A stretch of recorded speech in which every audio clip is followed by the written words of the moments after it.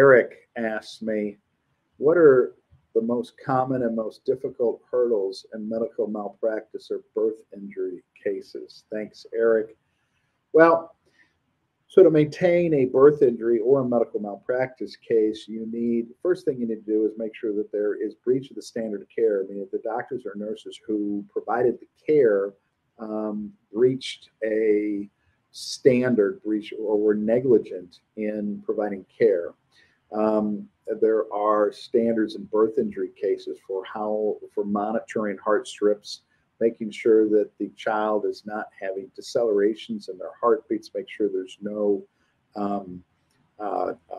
fetal distress in a child, in an in utero child, making sure that there's no hypoxic, ischemic, or encephalopathy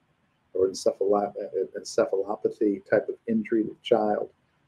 And then that's why doctors do cesarean sections, is that if there is a lack of oxygen in the baby during that birth time, it's a dangerous time for children and moms, as we know. But for children, they can have an oxygen insult deprivation of oxygen to them that can cause brain injury to children at that time, and that's what typical birth injury is. Another type of birth injury often is a brachial plexus injury, where doctor is not maneuvering the shoulder in a birth that can go up against a pubic bone typically and can get caught, and then the shoulder gets caught, the doctor yanks too hard, and the nerves are ripped out from the child's spinal column, and that's called a brachial plexus or nerve palsy injury. Those are the two most common birth injuries that we typically see. There could be others. We see others. And then in medical malpractice cases, that can run the gamut of other types of medical malpractice cases. But the challenge is, number one, there's four main challenges.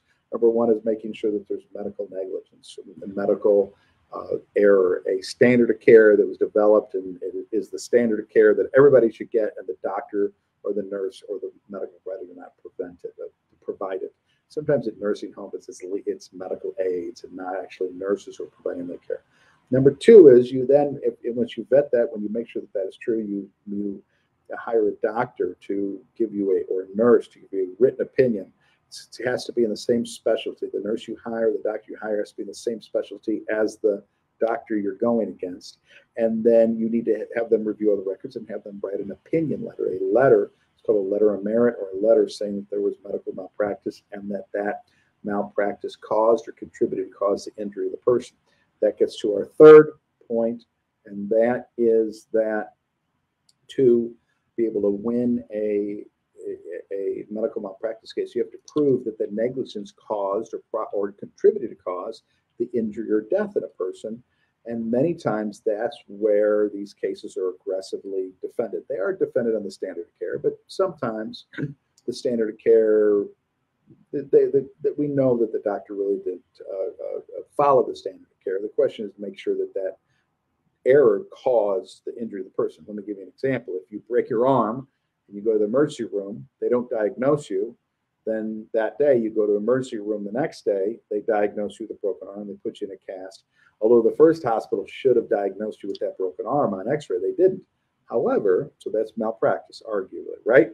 However, there's no causation of damage because the next day you went, got it diagnosed, and then you followed your treatment and you were treated for the broken arm. So there was no that negligence on the first day going to the ER did not cause you injury or damage because you were able to do it the next day.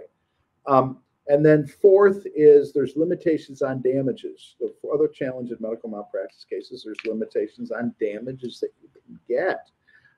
In Missouri, we have caps on damages. In Illinois, there's other constraints on damages. It's not as stringent as Missouri or even near, but there's other things. So there are limitations on damages of non-economic damages or damages you can prove from a causation point of view. So those are the most challenges in Eric in the hurdles and those things.